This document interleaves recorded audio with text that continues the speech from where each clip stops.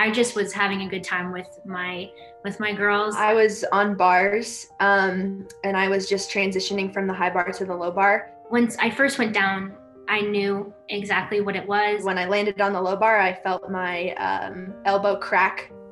DU gymnastics captains Lynnzee Brown and Mia Sundstrom immediately knew.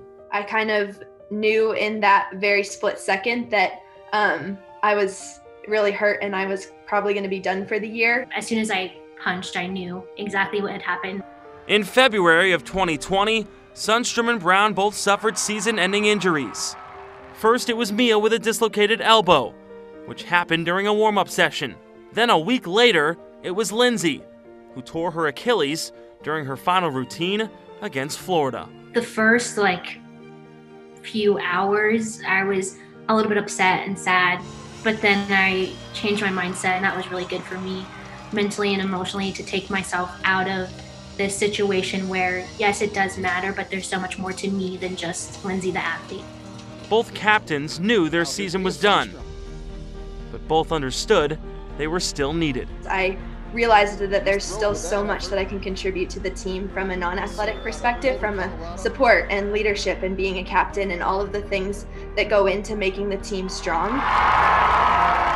Through my injury, I had to learn a lot about what being a team supporter in a team sport really meant.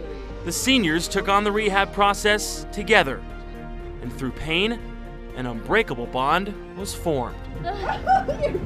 Mia and I really bonded over us happening to get injured at the same time. I came home after surgery to her and she took care of me. We supported each other through that, and we just tried to have a lot of fun through the process too. And every time we were in the training room, we would try and blast music and hype each other up and really celebrate each other's little successes.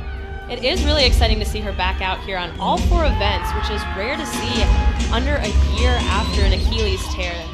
The storied careers of these two DU gymnasts will eventually come to an end, but their relationship will live on forever. I don't have a sister, so she's like the sister that I never had. Lynnzee's like a sister to me. We have become so close over the 4 years that we've been together. We have an incredibly strong bond, and Lynnzee makes me a better person and she inspires me, and to have someone like her in my life and in my corner and by my side has been really, really special and really meaningful. Jacob Toby, 9 News.